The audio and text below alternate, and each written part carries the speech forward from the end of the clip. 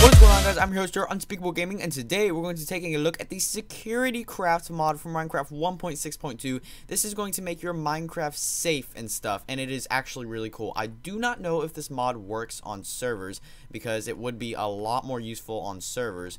But if you want to try it out on a server that has mods or the server that has like Forge or something like that with your friends, then you of course are welcome to do that. But I really don't know. I have no idea if it works on servers, so don't ask me in the comments. But anyways, what this mod is going to do is basically add security in Minecraft. I'm going to show you some of the things that we have. So right here we have a bank in front of us, and I'm going to give you an example of kind of what this mod is about. So we have a little door right here. This is actually a reinforced door. It is a lot harder to break than a normal iron door. But yeah, and then here we have this thing, and you're probably thinking like, what the heck is this? Well, this is a keypad, and I'm going to show you all the crafting recipes. Don't worry, I will get to them, but this keypad lets you make a code, and it locks your door. So let's go ahead and type in a code. I don't know, let's just do 1 2 3 4 5, and then you save the code, and then it goes up to the keypad. So if we go ahead and press escape, as you can see, there's no way we can open this door at all. It will not let us open unless we type in the keypad, and this little thing has to sit next to the door. It doesn't matter which side it's on, it just has to be like touching the door. So let's go ahead and type in our key, which is 1 2 3 4 5, and then the little light goes green, and then the door will open, and then it will close. It will stay open just for a little bit. So now the light is red, and that means it's closed. And then so if we go ahead and just do it again real quick, it will do that. So that's pretty cool. There's a lot more stuff into this mod. I'm going to get into it, but first I'm going to go ahead and just show you how to craft the keypad. The keypad is crafted with 9 buttons in the crafting table, and that will give you the keypad. And then our reinforced door, actually the crafting recipe is right here. The reinforced door is crafted with 8 iron ingots and an iron door in the middle, and that will give you your reinforced iron door, which is this door right here, and then that will be your keypad. So let's go ahead and take a look at some of the other things. If you are in creative and you go over a page, you can see all these other awesome things. So the first thing, let's just start off with the first thing and just work our way up to all the others. So let's start off with the laser block. I'm gonna go ahead and show you how to craft it before I show you what it does. So the laser block is crafted with some pieces of stone, block of redstone, and a glass pane. Remember, block of redstone is crafted with 9 pieces of normal redstone. That will give you a block. Just a little heads up if you didn't know that. So let's go ahead and place down our laser block, and as you can see, it doesn't really do anything. So but we need another one, so we're gonna set another one. I don't know, let's just set it right there. Actually, I think that's too far. Okay, right there. So I guess the max is like 4, and whenever you walk through this, it is going to set electric redstone currents, as you can see. So if I get off of it,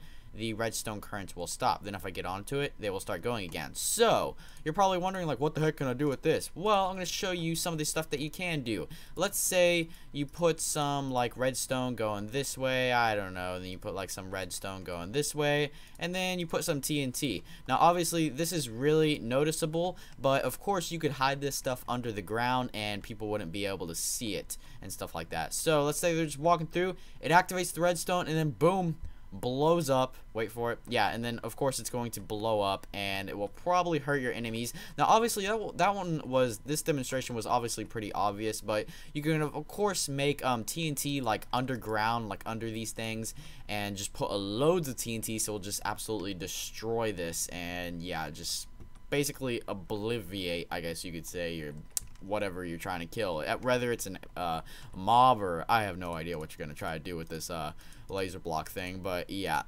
next is going to be the mines. Now we actually have multiple blocks of mines. We have a normal mine, a dirt mine, a stone mine, a cobblestone mine, a sand mine, a diamond ore mine, and a furnace mine. So I'm going to show you how to craft all these bad boys right now. I believe most of them do have crafting recipes, and they were all right here on screen.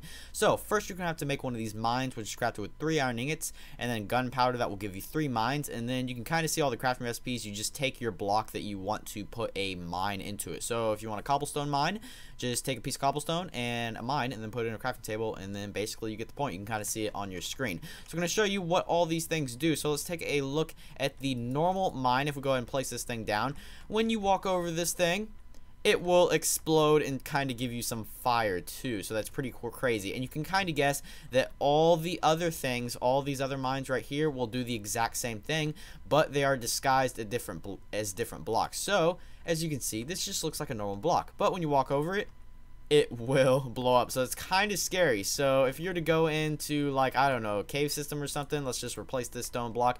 Looks like a normal stone block, right? You walk over it, boom, explodes. Really good way to trick your enemies. Now, of course, we have the stone one, the sand one, the diamond ore one, and the furnace one. So we have all these other ones. If we go ahead and just walk over these real quick and just blow them all up. So yeah, you kind of get the point of those.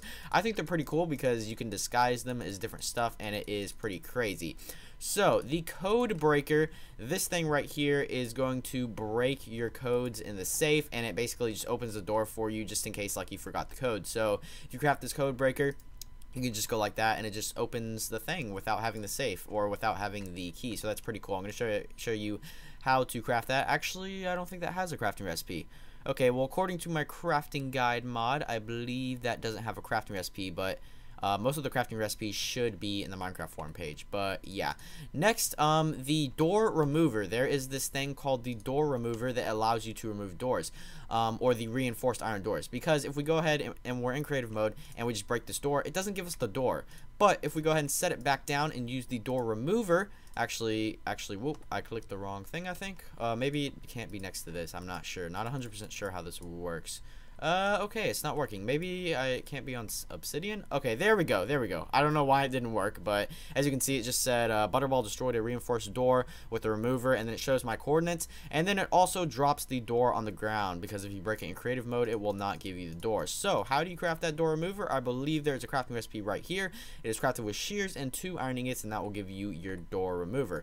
For the last 2 things, we have fake lava and fake water. These things will not hurt you or drown you. So here we have fake lava, and when you get into this, it will not hurt you at all. It will set you on fire, but it will not hurt you. So that is pretty cool. Then also fake water will not drown you if you are under it. So if we go ahead and take away a few blocks and we go under here, now obviously I'm in creative mode, but if I were to go into survival mode, it will not drown you because it is fake. But then again, it looks real. Like, it looks like exactly like water, as you can see. And also the lava, when you get into it, it does set you on fire, but if I was in survival mode, it actually wouldn't hurt you. Now, that might hurt you if it catches the grass on fire like that, but when you jump into it, it actually doesn't hurt you. I did test it earlier, and it actually is pretty sweet in my opinion. And how do you get the fake water and fake lava?